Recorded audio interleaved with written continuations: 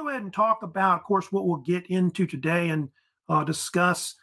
Between the world wars, you have the rise of fascism that starts in Europe.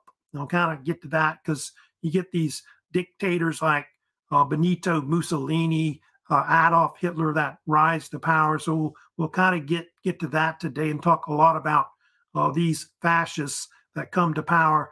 So they do kind of cause, the outbreak of World War II, especially Hitler. You see over my shoulder. Adolf Hitler is one of the main causes, of course, of why that occurs.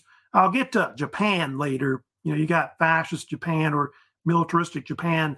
Probably talk about that later in the week. They also helped cause World War II to break out in Asia and the Pacific. So I'll get to that later and discuss that later more into the week, like I said. But yeah, if you have any comments, questions, of course, about the lecture, please let me know in the live stream, where you can always leave me comments, questions, of course, on my channel. You can also, subscribe to my channel as well below, right there. So anyway, kind of talk about, of course, get into the rise of, fascism in Europe. Adolf Hitler, one of the most famous, you see there giving the Nazi salute. You saw, of course, earlier. There's one of the main reasons why, of course, World War II broke out. Now, I'll kind of get into first, like, kind of what led to that. Like, what were the causes of why, dictators like Hitler came to power, of course, in Europe. I'll kind of first talk about the Weimar Republic, which was a historical period in Europe that followed after World War II. At the end of World War I, you have this new state that was created right after the Treaty of Versailles was signed. And what happened was, in Germany, they had this German Revolution break out at the end of World War I. I think I told you how the Kaiser, the monarch in Germany, abdicated. He fled to Holland, the Netherlands. And then what happened afterwards, they had this Republican government that took over, which you see there, which that right there is the one of the German, I guess the Western name that a lot of people call it, the Weimar Republic, which got its historical name from Weimar, where the Constitutional Assembly met to create this new state. So I think officially didn't really start till 1919 when they signed the Constitution.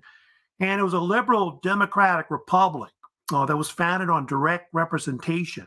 That meant that men could vote, universal, voting, but also women. Women could vote as well, and also hold office, in the country. So men and women could do that. And it had different names. Officially, the Germans would call it the German Reich, or Deutsch Reich, if you want the German name, of course. And then the German Republic is sometimes what they also called it as well, the Dutch Republic, and that's kind of basically what they dubbed it. That's one of the rulers at the top left that was there at one point that ruled over Germany, which was Paul von Hindenburg. He was one of their main rulers.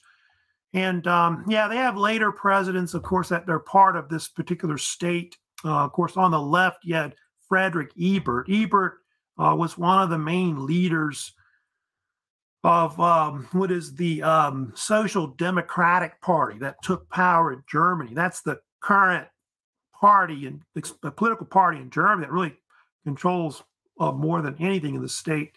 Because the current chancellor of Germany is Olaf Scholz. If you know about them, these are presidents that were part of it. Under the government, they got rid of the monarch, if you know about this, and so they had the presidency was like the ceremonial type leader, and then they had the chancellor still, which was like the kind of like the prime minister of that ran the government, and so that's the two heads of state that really ran or still run today Germany. So Frederick Ebert on the left was like the first president of Germany, and then Paul von Hindenburg on the right was later elected as the second president. Later, believe it or not, Adolf Hitler was the third president and later became chancellor and what they call Führer over time. I'll get to talk about the failures of the Weimar Republic, which the Weimar, by the way, had it had different parts of its government. They had like the two main assemblies that were it was a bicameral parliament that they had.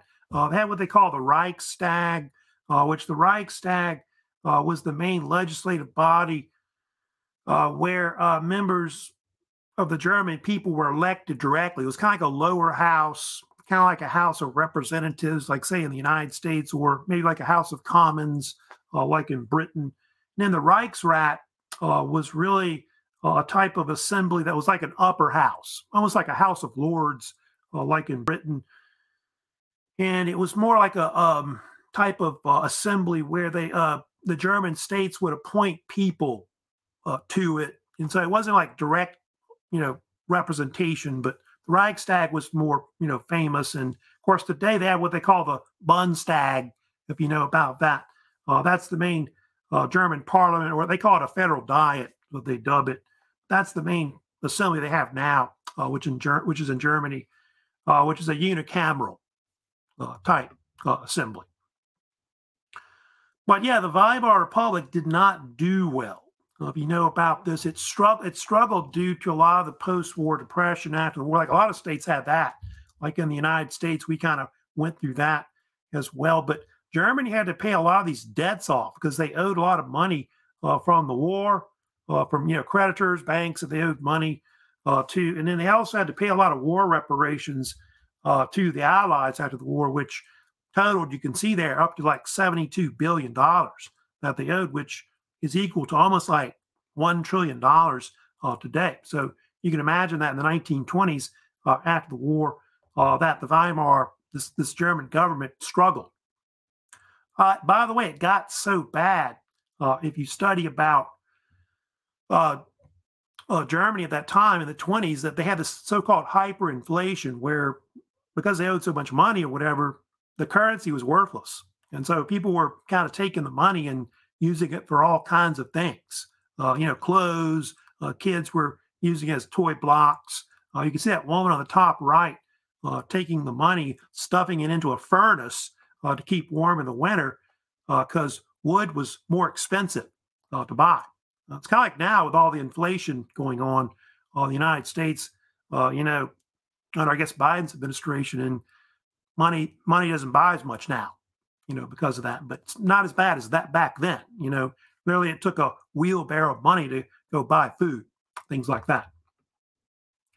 Oh, and then on top of that, on top of the inflation, you also had, the rise of, the Nazis. We're going to have the Great Depression, occur by the 1930s. You got mass unemployment in Germany, and so it allows these radical groups like the Nazis to eventually come to power.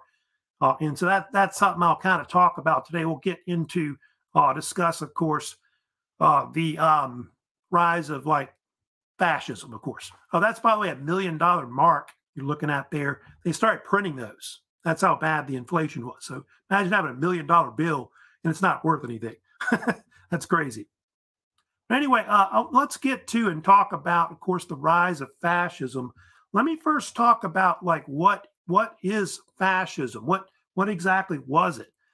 Fascism was a far right-wing political ideology. It became very popular in between the world wars, like in the 1920s, the 1930s, and a lot of it had to do with the failures of like democracy, the failures of capitalism. Those were the main cause of why people started to kind of look at fascism as an alternative to what they had at that time, like in I guess in Germany, Italy, Spain, even Japan later in Asia, and of course one of the first fascists you have here is Benito Mussolini, who you see right there. I kind of got another picture of him right here, Mussolini, and here's another like him, of course, giving a speech right here, and Mussolini and the fascist movement. He was the one that kind of started it. He kind of saw it as this movement that was born out of the need of action. That was his thing about it. It's kind of considered like a right-wing political ideology, but he didn't really see it as that. I think Mussolini saw fascism as more of a populist movement to try to make changes to Italy to bring it back from, I guess going back to ancient times like the Romans. And fascism was a type of right-wing movement that opposed things like anarchism, democracy, civil liberties. They were obviously against liberal leftist ideas, definitely against Marxism. Like they hated communism. And so fascism was seen as a movement to counter that in Europe. And also, on top of that, the fascists were very militaristic. They believed in building up the armed forces and, restoring Italy to glory. And Mussolini saw basically, he saw fascism as a way to restore Italy to this, power like the Roman Empire. That's kind of what he kind of envisioned it, where it would control parts of the Mediterranean Sea and all that. Mussolini, by the way, he's later prime minister of Italy. He rules over Italy as a dictator from 1922 up to 1945. Later, they call him the Il Duce, which means either the leader or really in Italian, it means the Duke. But Mussolini summed up fascism in a famous quote that he said. He said that fascism was not the nursling of a doctrine previously drafted at a desk. It was born of the need of action and was action. It was not a party, but in the first 2 years, an anti-party and a movement. In fact, Mussolini even thought it was not even left or right. It was more like a populist movement is what it was. And I think later in more modern times, they now kind of view it as more right-wing or ultra-right-wing, that kind of thing today. It's definitely way, way right, of course, a lot of liberal leftist movements. Of course, one of the things that the fascists would do, they would incorporate a lot of things into their movement, like the fasci, who you see there. The fasci was a type of symbol which went back to Roman times. The fasci was an ancient Roman symbol of like power and authority. I think originally developed by, I want to say, the kings of like the Romans, and then later used under the Roman Republic, the Roman Empire. The word fasci is a Latin term meaning bundle because it's a bundle of wooden rods wrapped around an axe. And it symbolized that the Roman people were many, but one. And of course, the fasci symbol's been used a lot throughout the world, especially in the West, even in the United States. Has used it at one point. But Mussolini, the fascists, began to incorporate it more into like flags and other things to kind of support their movement and all that. Fascism, by the way, it merged with capitalism. So they had more of a state-controlled, economy where they supported the idea of having property and things like that. But they weren't like the communists where they wanted to, get rid of capitalism and things like that. They kind of worked with having some kind of market economy and all that, and supporting even people having a lot of money as well. Same thing with Nazi Germany and all that. And so, yeah, they were supportive of that. But Italian fascists probably weren't like the Nazis. The Nazis were more racist, if you know about that. I know the Italians thought they were superior to other people, but Germans were big into that, master German race thing. Master race. Germans were superior to all peoples. German science, German blood, and stuff like that.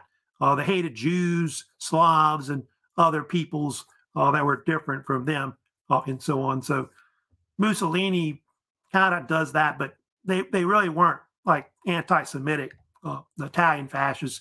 They were kind of forced to because of Hitler.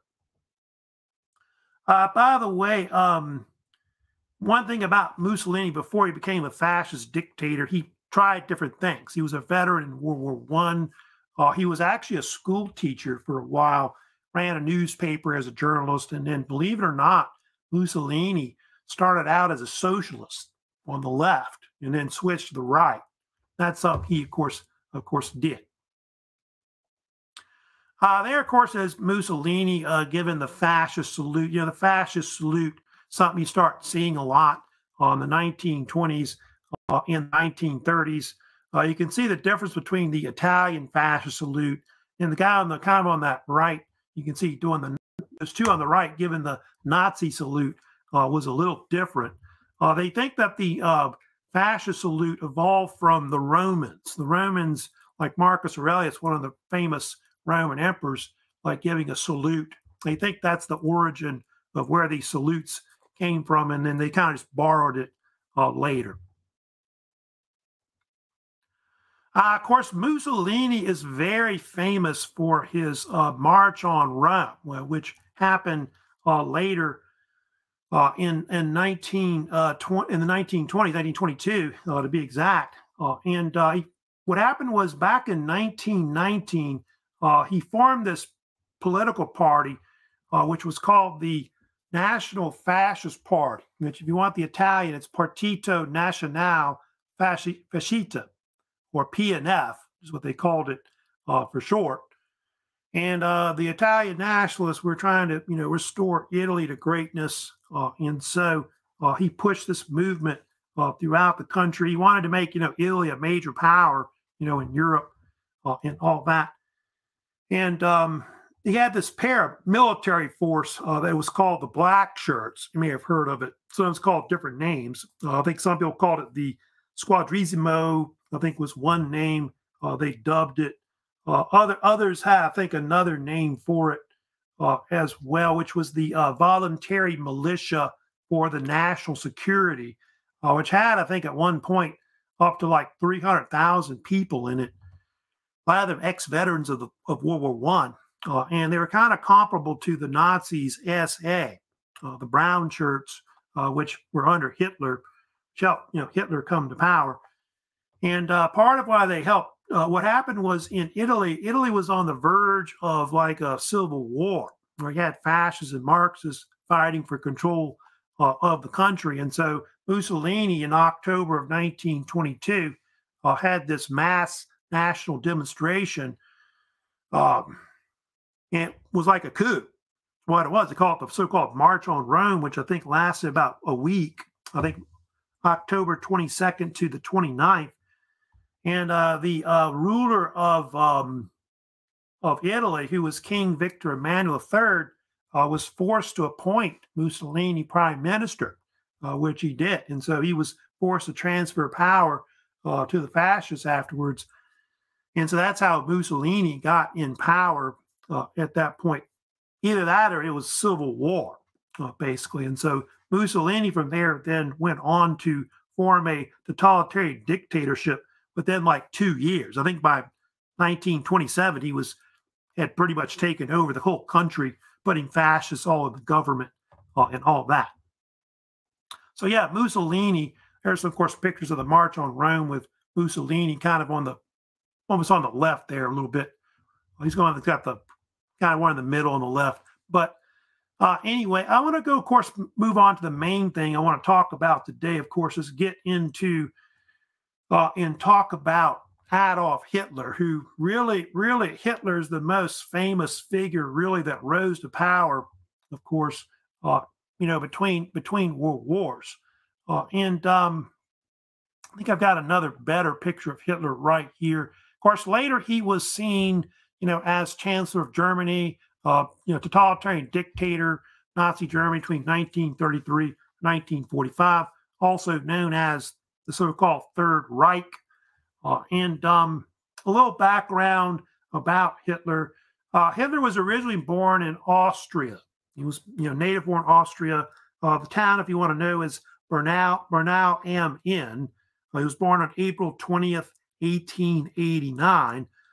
He kind of came from a lower middle-class background. I think his father, Alois Hitler, was like a customs agent, official, dealt with like border security and things like that. Hitler served later in the military. He actually lived in Vienna for years. I think they say in his early life he attempted to become an artist, which he was a failure at. And then he moved from Vienna to Bavaria, like Munich, Bavaria, in the early 1900s, right before World War I. I think we're going to say 1913. And during the war, he served in the Bavarian army. And that's how he kind of became like a somewhat hero during the war. And his highest rank was, I think, Lance Corporal during the war. What happened was, after the war, Hitler joined a political party in Munich, which was called the German Workers' Party. He initially joined it to spy on it, by the way, but like what they'd had to say in this political party, it was a right-wing kind of working class political party. And within a couple of years, he became like the head of it, and even, changed the name of it at one point. And over time, the name that they would, of course, adopt, as you know, with it was the so-called Nazi Party, as they call it. Which, if you want the full name, it's the National Socialist German Workers' Party, NSDAP, which comes from actually the German, which you see right there, Nationalistische Deutsche Arbeiterparty. Shortened from Nazi, which Nazi was a term they used, of course, by their enemies, the people that hated them, which were, I guess, were more left, because the Nazi Party was more of a kind of a pro-German nationalist party that was more right-wing, that was anti-Semitic. They hated Jews, and of course they didn't really like communists and things like that.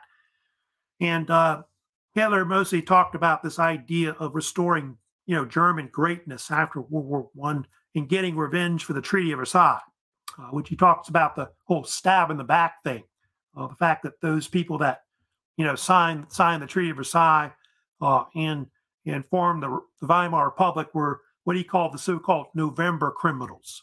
That's what he called it. I think the Nazis always talk about that whole stab in the back thing as being something that, of course, happened. Of course, the Nazi Party would adopt the swastika, which was, I think, officially adopted in 1920. It does have different names. Some people refer to it as being called the Hakenkreuz, or the so-called hooked cross, which they think that the swastika is a symbol which originated in the East, like in Asia, which was often a symbol of a lot of your Eastern religions, like Hinduism, Buddhism, Jainism, etc., which were actually symbols of like good fortune, like luck. And I think Hitler saw it in a Catholic church, kind of borrowed it and put the white-red background on it too, which you can see there. That became part of the German flag and other symbols that were kind of used by the later Third Reich up to like World War II, especially from 1933 to 1945. It was, of course, incorporated, into like other symbols. Like they even brought in, like the Iron Cross, which represented, the old Teutonic Knights that went back to medieval times, which the Iron Cross was, also a famous medal that they would give to, soldiers or heroes that for great faith, valor, and war, and all that. And the eagle was also incorporated, which the eagle is something that goes back to like Roman times, which a lot of empires have kind of incorporated the eagle into a lot of times. So you can see the eagle being incorporated with the swastika and things like that. But you can see their swastika was a little different. It was more like at an angle instead of being more square. That's one of the differences. So I think a lot of times in Eastern, like in Asia, you'll see it more square and with dots in it sometimes even as well. Now, Hitler also surrounded himself with a lot of men that were kind of famous, notorious for a lot of bad things later that happened under Nazi Germany in World War II.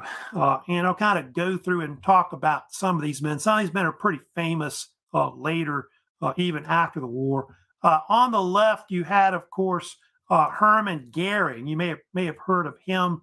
He's, of course, well-known figure, of course, in later in World War II. Goering was the head of the German Luftwaffe, which was the German Air Force from the 1930s up to 1945. And he was notorious for a lot of different things. Goering was well known for developing the Gestapo. You heard about this, which was the German secret police that was pretty much in power in Germany from 1933 to 1945. It's kind of equivalent to kind of like the Soviets, the KGB or whatever, kind of like that. So a very secret police, which a lot of these fascist states had secret polices that would basically spy on people. And even neighbors would spy on you and things like that. So if you said something against Hitler, they would turn you in, etc. So they had a lot of spies all over the place. Also, they think Goering helped develop some of the early concentration camps that would later be used, during the Holocaust and all that, like Dachau, that was famous in Germany later. And so the model for the death camps that they'll use to execute Jews and other people like that, of course, during World War II. On the right, you've got Heinrich Himmler. He was later the one that was the head of the Gestapo. So the German secret police, in the 30s up to the end of World War II. He was also the head of the SS, which was called the Schutzstaffel or Protection Squadron. The SS were notorious for being used as a security service to basically spy on the whole state. Also security of the state as well. The SS were also notorious for being involved in the Holocaust. They're the ones that ran the concentration death camps during World War II. They think the Nazis may have killed as many as 10, 15 million people in Europe during World War II, with maybe even up to 6 million Jews dying as well. And so that's something they're kind of notorious for, the SS. The SS were known for their black uniforms, where they had that skull and crossbones that was, of course, on their caps. The SS also had these elite military forces you may have heard of, which were called the Waffen-SS, who were pretty advanced forces under Hitler during World War II. And they also committed some genocide during the war. Some of them were, well, not them. They had some groups that were kind of similar to them, which were called the Einsatzgruppen, you may have heard of during World War II, which were these Nazi SS killing squads that were used on the Eastern Front. They are kind of separate from the German Wehrmacht or the German armed forces, of course, that were used later in World War II. Other figures that were big on Hitler, they had Ernest Röhm, who you see on the left there. Röhm was the head of the SA, which was the Sturmabteilung, which meant in German storm detachment, which the SA started out really as Hitler's bodyguards, protecting him at rallies. Sometimes they would meet at beer halls and things like that. Hitler would give speeches, and they would be used to beat up people that were, not Nazis and all that. And Röhm went way back to the beginning of the Nazi Party back in 1919.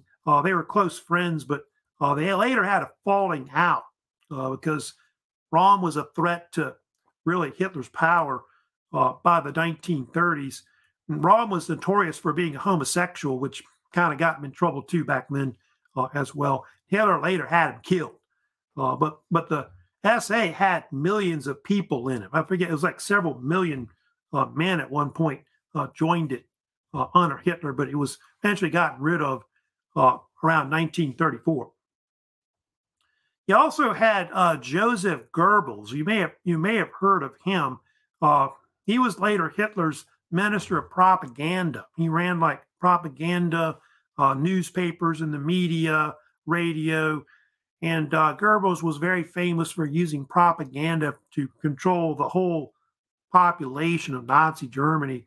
They helped that to push all this ideology on the German people to brainwash them. That's part of why the Germans kind of went along with the whole Holocaust thing, killing Jews and other peoples, because they thought they were considered lesser people, lesser humans, or even non-humans. I think they even said the Jews were like vermin or cockroaches, and you can kill them and things like that. And so Goebbels had a lot to do with that.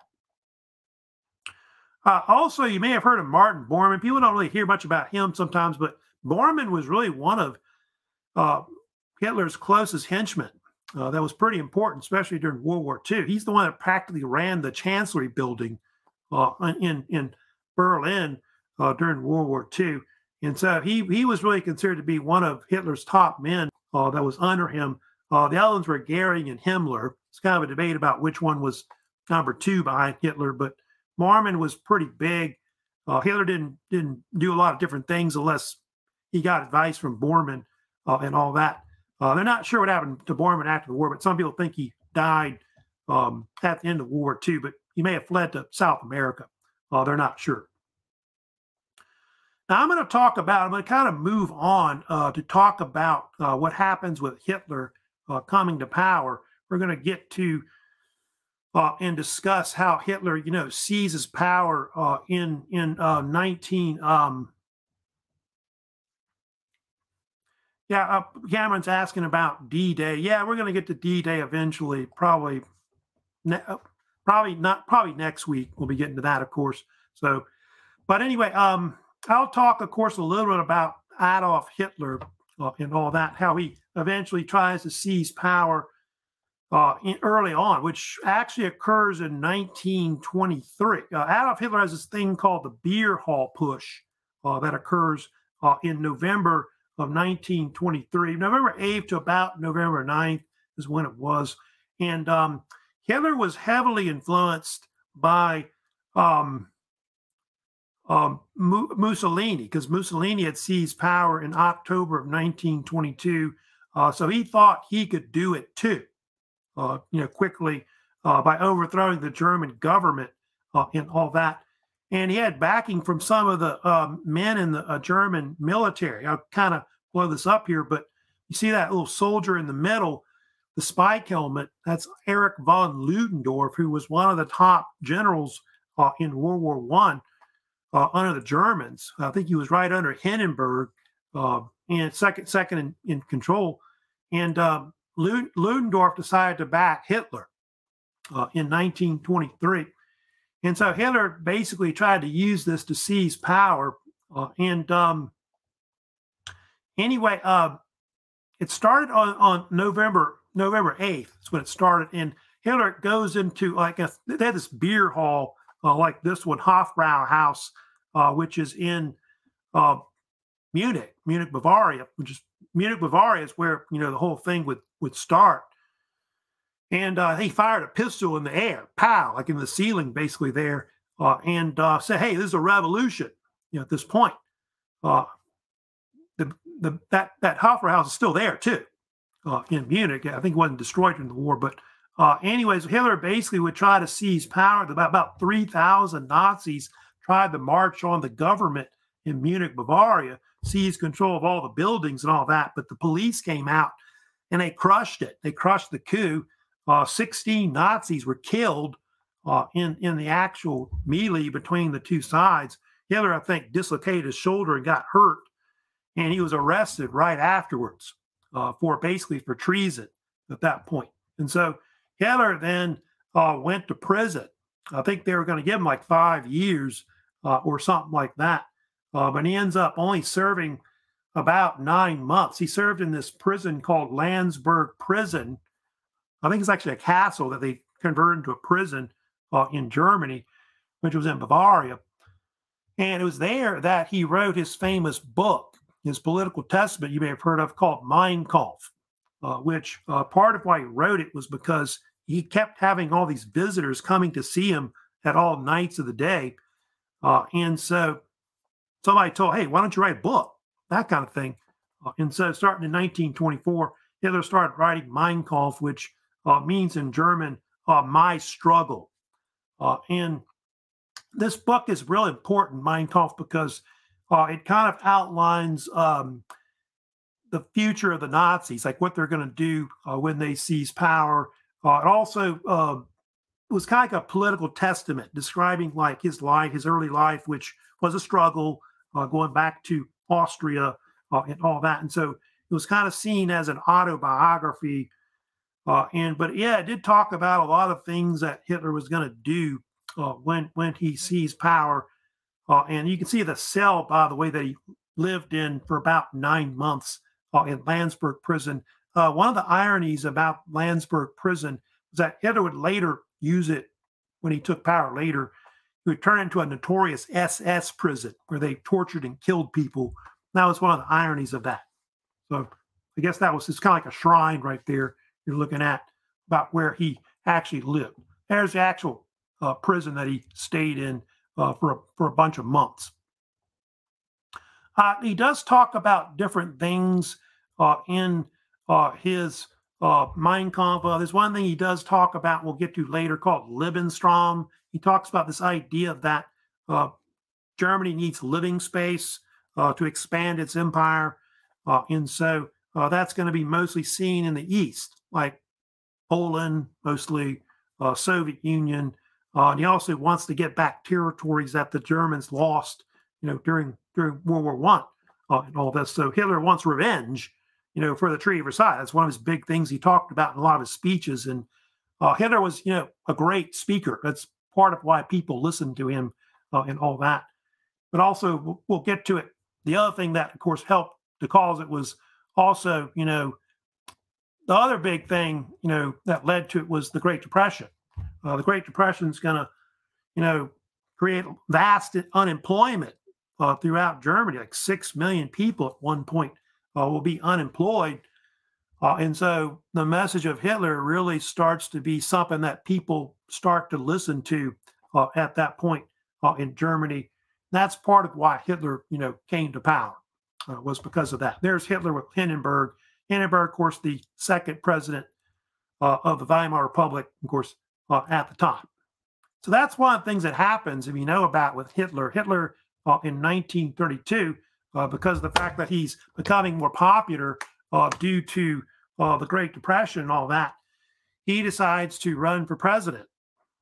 And so he runs against, Paul von Hindenburg, who was basically the incumbent, who had already served one term at that point. And I think some people I think Hindenburg wanted to retire at that point, but they egged him to keep going, because they didn't want Hitler to take power, I think is what it was. And so that's part of what led to that. And so, yeah, Hitler did pretty good. He ended up runner-up in the election. You can see Hindenburg got over 19 million votes in the election, and then Hitler got a little over 13 million votes right there.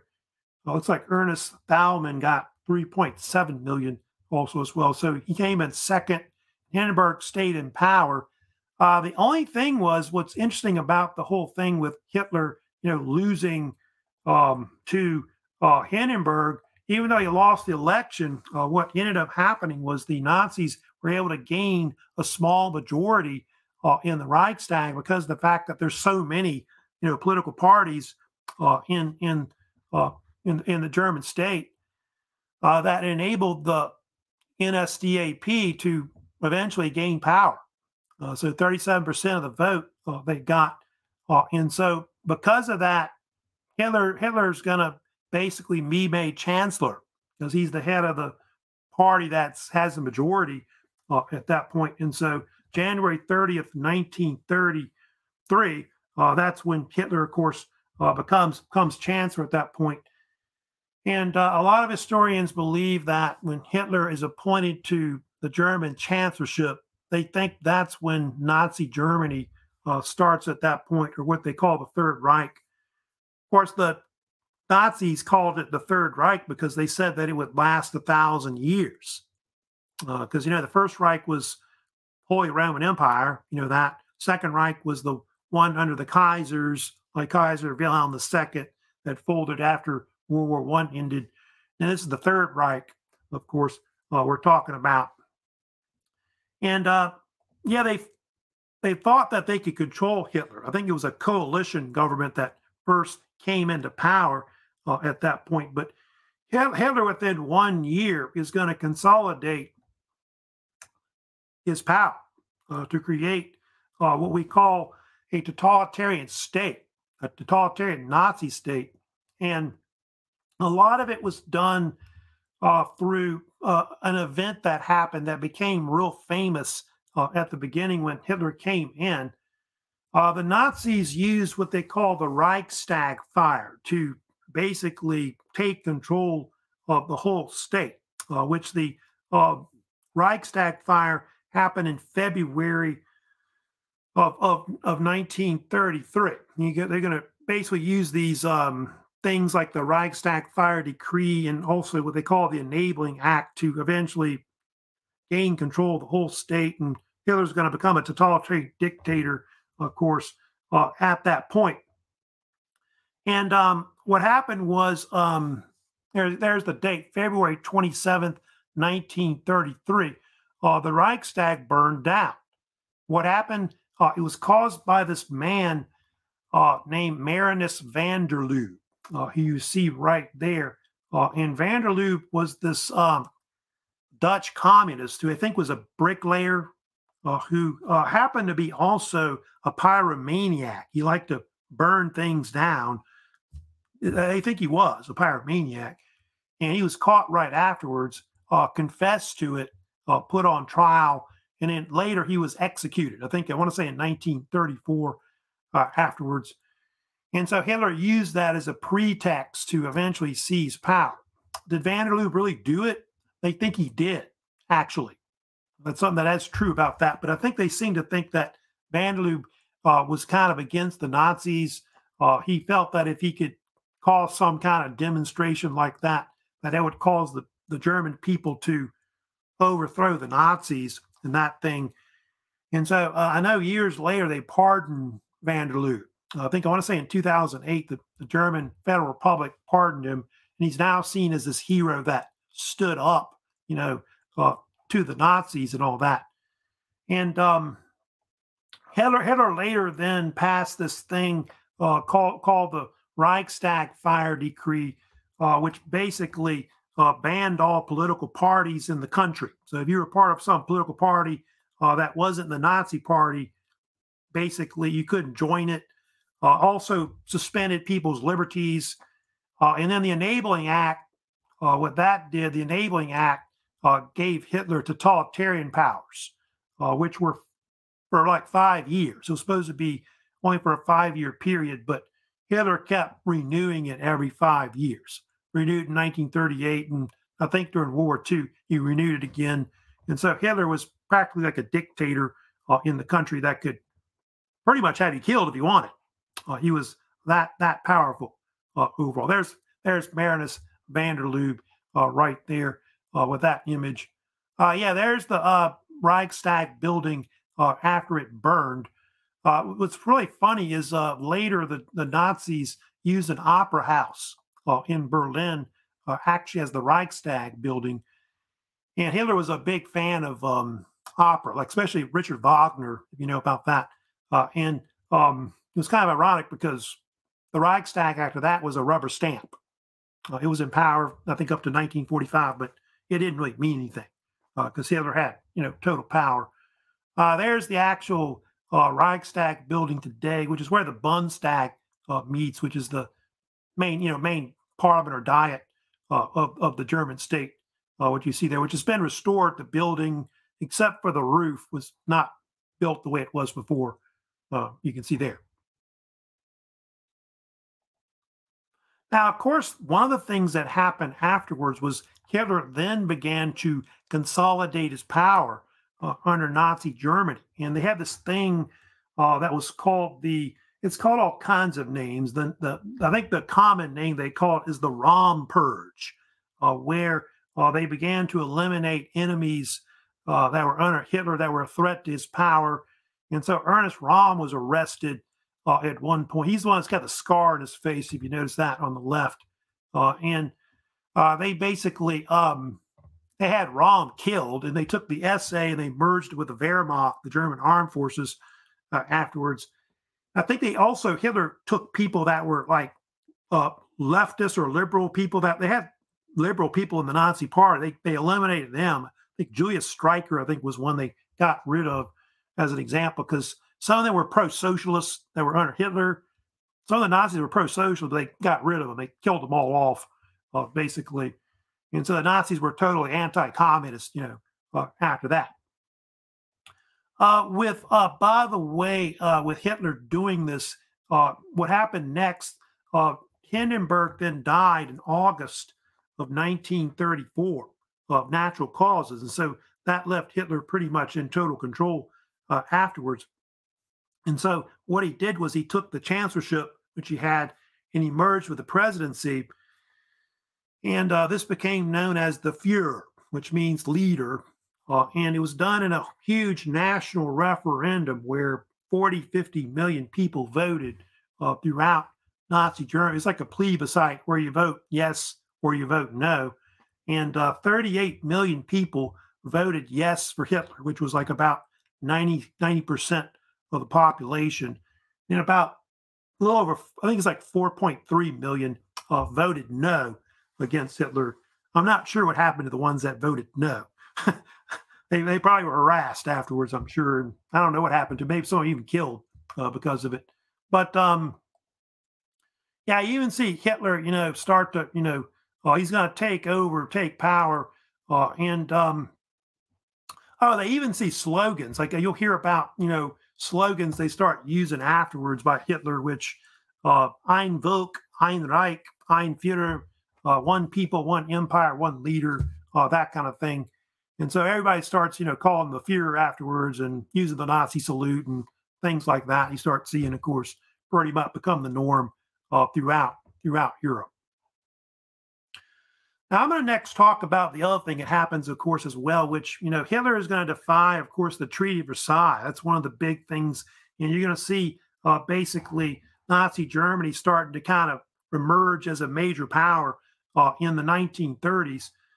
One thing that happened that Hitler did starting in the 1930s, he began to rearm the country, like their military. The Wehrmacht began to expand its army. They began drafting men by the several millions into the German armies.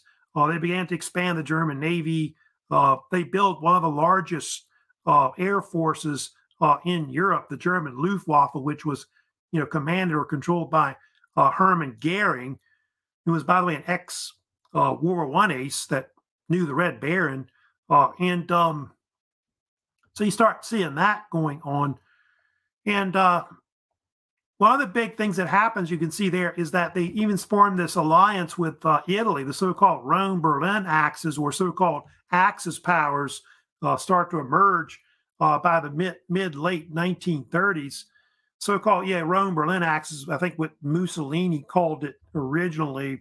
So you get these two fascist states start to kind of align militarily, economically, trading with each other and all of that. They're called later the so-called Axis powers, of course, in World War II. And later, Japan would join. They would form an alliance with Nazi Germany in Italy, which was, I think, given a nickname later called the Tripartite Pact in 1940. It's kind of an odd alliance. The Japanese, with the Europeans like Germany, Italy, but both were seen as like states that were kind of militaristic, nationalistic, fascist, that were against the other powers in the world. And so they kind of saw themselves as kind of being equals, fighting off the Allies in the war, which later the Allies are countries like Britain, France, Soviet Union, United States, China, etc. So there, of course, there's the you can see Hitler with Mussolini, of course, on the left, giving the salute right there. Yeah, Hitler said it best: "Today we rule Germany, tomorrow the world." So, of course, the Empire of Japan would try to do the same thing. They would try to take over parts of Asia, the Pacific. Italy wanted to take over like North Africa as an example. And so these Axis powers will try to, take over the world, but they'll be eventually defeated, luckily, and of course, in World War II.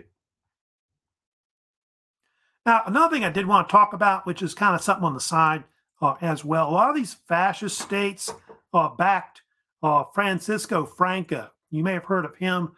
Franco was this Spanish general that seized control of Spain during what they call the Spanish Civil War, which broke out in 1936. And for a long time, if you know about this, Spain was actually a republic. It didn't have monarchs anymore at that time, and it led to a different divide between different sides that supported both in the war. And the two sides were mostly these. You had the Republican side, which was backed by mostly the Soviet Union, and you had people like the socialists, the communists, even had anarchists, they say, that supported them as well, which they say the 1930s was the peak of anarchism in Europe and stuff like that. And the nationalist side was backed by fascists like Germany, Italy. Hitler and Mussolini pretty much backed them, sent military forces in there as well. Spanish military was involved on the fascist side. Conservatives, the Catholic Church, and monarchists that wanted to put the monarchy back in were also in there. They were all called Francoists, the ones that supported it. And Franco is kind of debated about whether he was a fascist or not. I think some people kind of refer him to as being the semi-fascist. He's definitely right-wing for sure. Even the United States later supported, about this Franco's Spain as well. But Franco did do something that was interesting. 1970s, he restored the actual constitutional monarchy of Spain, like in 1975. And so I think some people refer to that as the so-called Spanish miracle. They dubbed it and all that, where Spain and even its economy actually kind of flourished afterwards as well.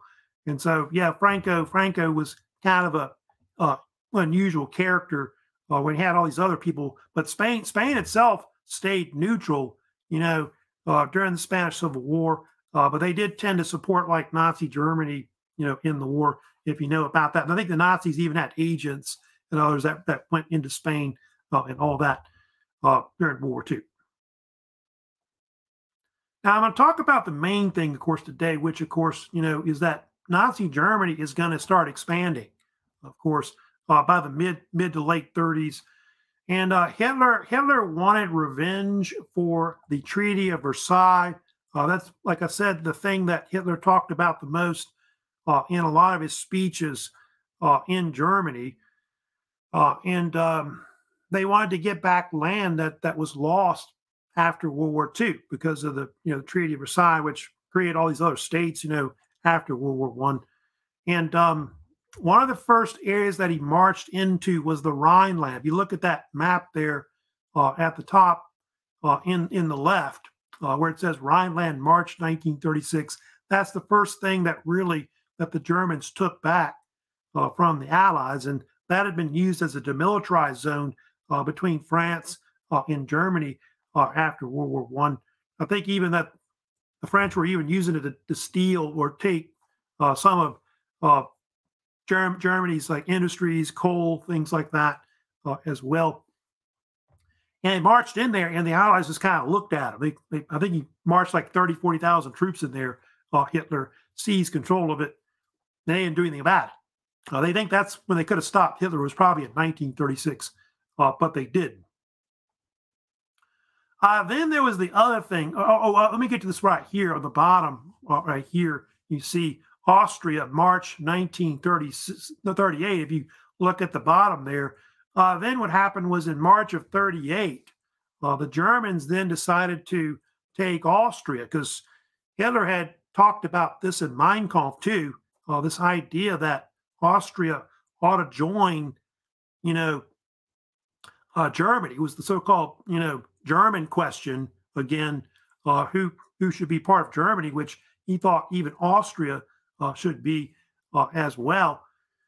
I think they tried to overthrow it at first, but then Hitler marched in there in March of 1938, forced them to do a plebiscite, a referendum, and so Austria joined Germany in 1938, and they became part of the so-called Greater Germany or Greater German Reich afterwards until 1945. I think a lot of Germans were glad to, like a lot of Austrians were glad to join Germany, believe it or not, because, Hitler was a native Austrian and things like that. And it was seen as a great thing for him to go back to Austria and all that and do that at the time. But groups like Jews and others that were, anti-Nazi, it was not good for them. That. Of course, the other big thing that happened that really is going to cause, why Hitler seizes power is the West was really weak after World War One. The League of Nations was formed in 1920, didn't really do enough to really stop the rise of fascism in Europe. And then on top of that, countries like Britain and others, France, prefer to use what they call appeasement to prevent war from breaking out. They preferred, diplomacy over threatening war to prevent future war. And so that allowed Nazi Germany to eventually, take control of Europe, causing World War II to break out in 1939. And one of the major issues that helps to cause World War II break out is the so-called, they call it the Sudetenland crisis. It was one of the things that really causes almost World War II to break out in 1939. And it was a conflict over Sudetenland, which was a type of territory that was part of what was now Czechoslovakia. In fact, it was like the western part of Czechoslovakia is what it was. And it was a pro-German area where about 3 million Germans lived. And the Nazis wanted to take it back. Basically, I kind of show you a map right here, but all those areas that are kind of in that brown area were areas that Hitler wanted to take because they had Germans living there that spoke, the German language, for I guess they're cultural Germans. And so Hitler kind of used as a pretext to go in there and take control of that. And it creates this crisis where it forces countries like Britain and France to intervene. And so you have what they call the so-called Munich Conference. And you see on the far left there, you have Neville Chamberlain. He flies to actual Germany to meet with Hitler a couple times. And they eventually have this thing that's called the Munich Agreement, or some people call it the so-called Munich Pact, where they agree to give Hitler control of the Sudetenland in exchange for peace, because Hitler was threatening to take that whole territory if they didn't give it to him, which might mean war. And so on September 29th, 1938, they agreed to these terms where they would give it to him. And so Czechoslovakia is a state, viable state at that point. They get territory taken because of this whole issue. They get sold down the river, is what happened. This whole thing, the Munich Agreement, was really one of the best examples of appeasement in Europe. A lot of people think that Neville Chamberlain was kind of one of the archetypes that really kind of created appeasement, after World War I, or was one that supported it the most. But it was supposed to prevent World War II, but it ended up actually causing it instead. Chamberlain, of course, there he is right there shaking hands with Hitler. Chamberlain's on the far left. Chamberlain would later make the famous statement when he came back to England afterwards in 1938. He would say famously, "I believe it is peace for our time." And they think that Chamberlain was really naive about Hitler. He thought Hitler was a man that he could trust, and he didn't understand how evil Hitler was and what his ambitions really were with Nazi Germany and all that. And so that's something. He even had this piece of paper you may have heard about that he had Hitler sign saying that he wasn't going to take any more land after the Sudetenland. And it turns out to be totally false, because really within like a few months right afterwards, the Nazis then march in early, like I think I want to say in the spring of 1939. They take over the rest of like the western part of Czechoslovakia, which you see there, and they turn it into a German protectorate that was called Bohemia and Moravia. Then the Nazis marched into the eastern part. They took Slovakia also as well. They gobbled that up.